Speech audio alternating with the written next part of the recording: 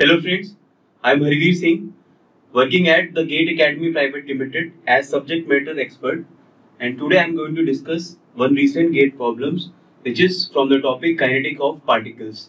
Why this problem I am discussing? Because this problem is involving two concepts which are required to solve this. So as the problem you can see in your slide, that a block P of mass 2 kg slides down the surface and has a speed 20 meter per second at the lowest point Q, where the local radius of curvature is 2. I'm reading this problem again. As you can see in the slide, block P of mass 2 kg slides down the surface and has a speed of 20 meter per second at the lowest point Q, where the local radius of curvature is 2 meter, as shown in the figure. Assume G is equals to 10 meter per second square. The normal force in Newton at Q is. So we have to find this normal force Q. To start with, the diagram is given like this, somewhat like this. So this is the lowest point that they are labeling as Q. Suppose this is the mass.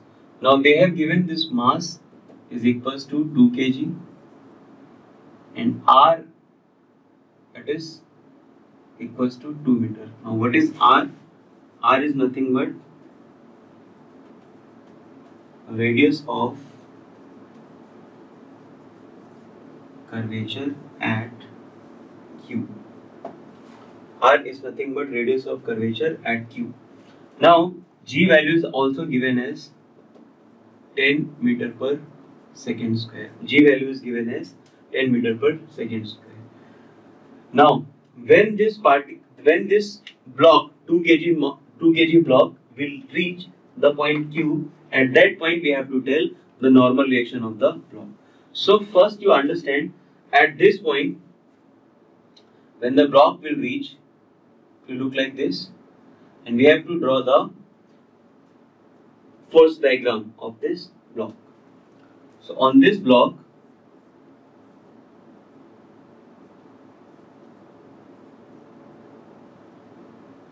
two multiplied by 9.81, or you can write 2G also.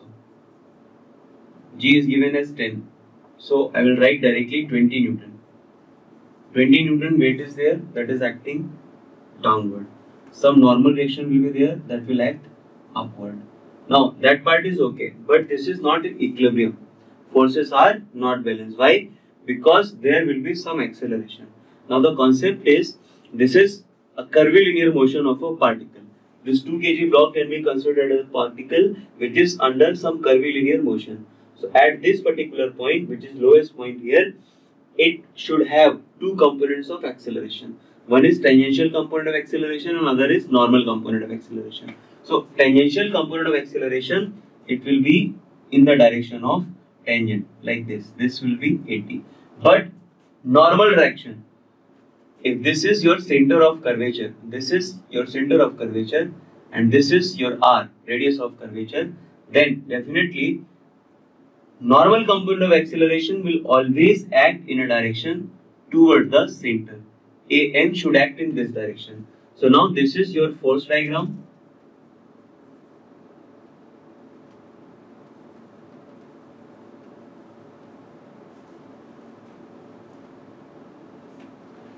Where we have to show that normal reaction in this direction. So at this point there is no motion along y direction. So can we apply Newton's second law? Net forces is equals to mass times acceleration. Definitely we can apply along y direction. So that means net forces along y, because acceleration is towards the center here. That means whatever force is acting in this direction should be greater in magnitude in comparison to the downward force. So that is the reason I am writing n minus this 20. That is equals to mass given is 2 multiplied by acceleration along y direction, and that we are calling as normal component of acceleration. Now what is this normal component of acceleration? Normal component of acceleration can be given as v square by r. V is the velocity at that point and r is radius of curvature at that point. So at point Q, the radius of curvature is already given. So we will write an value is equals to velocity. Velocity is given as 20 meter per second. Velocity is given as 20 meter per second. So we can put that value, velocity v square by r will be equals to 20 square by radius of curvature is 2 meter. We'll put 2. So it will be somewhere around 400 by 2, that is an will be equals to 200. Now an is 200 meter per second square. So that means we can put this value over there in our first equation. So then we'll get n minus 20 is equals to twice multiplied by an. So an value we are getting 200. So n will be equals to, that is 400 plus 20. So our final answer for this normal reaction should be 420 newtons. This is normal reaction and this is unit only, 420 newtons for this reaction. Now looking at this, two things we should keep in mind. What we have done, we have find the component of acceleration along normal direction. So that part is important. What is that component of acceleration? That is v square by r. This you should keep in mind. Radius of curvature, it is given here as 2 meter. But radius of curvature, we have one more expression for radius of curvature that is important.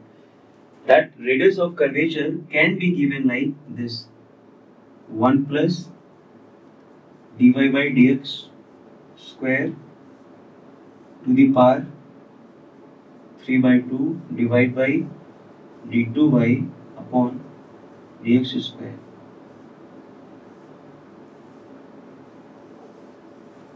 That is also one of the expression which can be given in GATE exam for finding radius of curvature. When this curve will be given as a function of x.